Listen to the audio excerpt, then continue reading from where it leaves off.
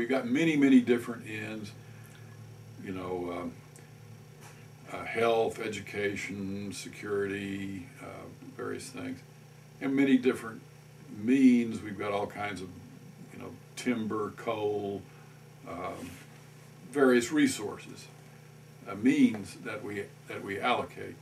The idea of the ends mean spectrum is not at all to deny that important intermediate allocation problem, to take that as central, but to extend beyond where economics has imposed limits on itself. That is to say, let's don't just stop at intermediate ends. We have to choose among intermediate ends. How do we choose among good things? Which one is better? Or some common denominator of good things within which we can compare them and at least rank them partially. So that then I referred to as the ultimate end as opposed to intermediate ends. It's a criterion by which you rank intermediate ends. You rank them according to which one contributes most to, comes closest to the ultimate end. Now that, of course, is a huge problem. I mean, if we knew the ultimate end, we'd all be extremely, extremely wise. But the fact that you can't define something clearly doesn't mean that you're not logically required to think in terms of it, because we can't escape the problem of ranking intermediate ends. That's the ethical problem of ranking intermediate ends in terms of some coherence with their relation to an ultimate end. So there's an implication that Aristotle emphasized, among others, that however vaguely we might perceive it, you know, we have to think of it as real and reason in terms of it. And I think that imposes on us two things. One, a great deal of tolerance in terms of our differing understandings of what actually is the ultimate end. So we have to reason together and respect each other's views. But at the same time, there's a kind of a dogmatic necessity for believing that there is such a thing as an ultimate end, even though we may not be able to perceive it very clearly. Because if we didn't believe that, then there wouldn't be much point in our reasoning together. In order to, if we denied that such a thing existed, then what's our criterion for ranking intermediate ends? It's just your opinion versus mine. We don't have anything on the basis of which we can appeal to convince one another in a reasoned dialogue. And so we have to have that. And that's, you know, philosophy, religion, ethics gets us up into that realm. So that's, and then the other direction, going from intermediate means, petroleum, iron, coal, timber, it's the same kind of question, only with a better possibility of coming to an agreed upon answer, I think. What is the common denominator of all useful things? What is it that all resources share that makes them capable of satisfying our wants or serving our needs in some way?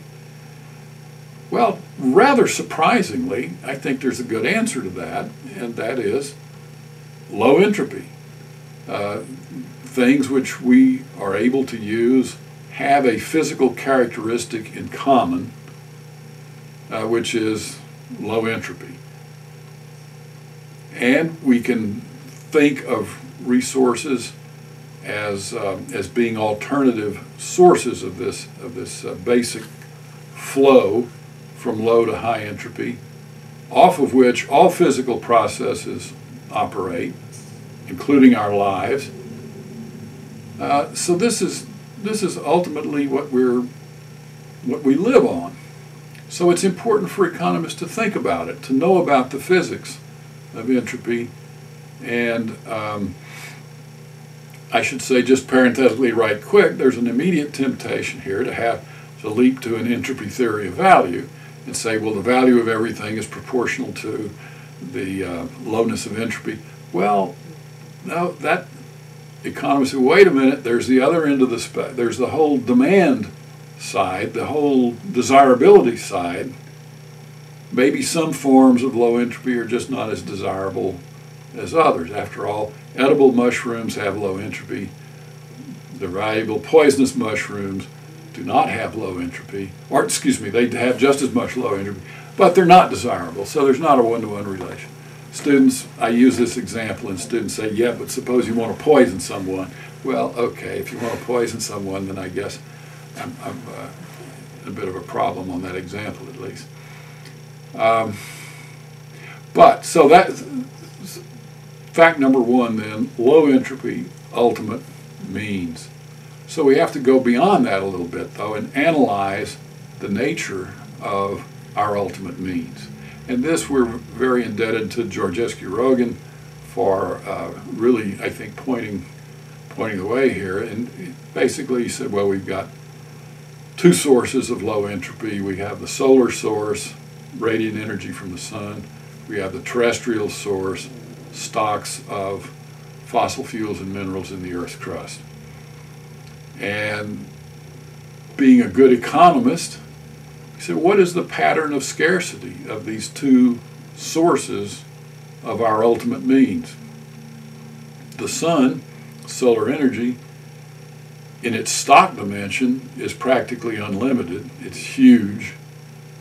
But its flow dimension of arrival to the Earth is strictly limited. So we can't make it flow any faster than it does. And we can't go up and mine the sun and take away tomorrow's solar energy and use it today.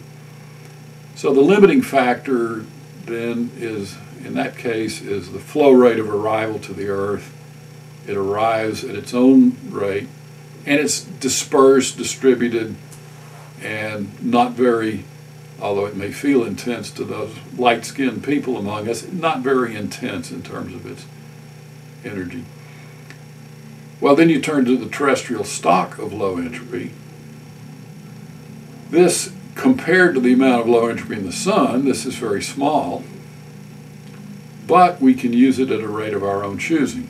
We can use it up fast. We can mine tomorrow's coal today, and it's very tempting and convenient to do so. We do it, and so terrestrial low entropy is extremely useful and has fueled our growth for quite a long time.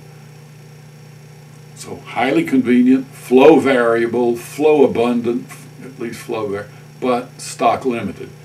So a very different pattern of scarcity.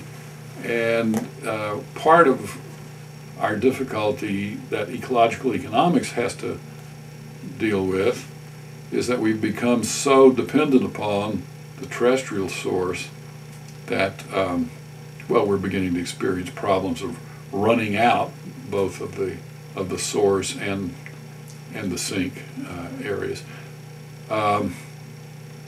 So we really need to think very clearly about the sources of low entropy and how to economically adapt our lives to the conditions of scarcity that they impose, the different conditions of scarcity they impose.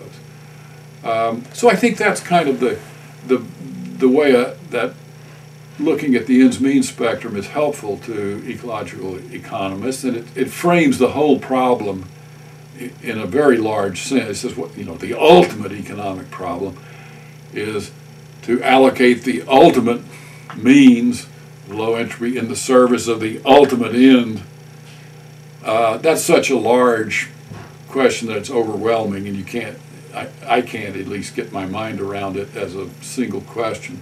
So it's absolutely necessary to break it up, and you think in terms of, well, let's go step by step here from low entropy ultimate means to technical uses of converting that, technical means of converting that into intermediate means, then economic problems of allocating the intermediate means among some hierarchy of intermediate ends, then the ethical problem of how did we get that hierarchy of intermediate ends, how do we know one thing goes above another, and break it down.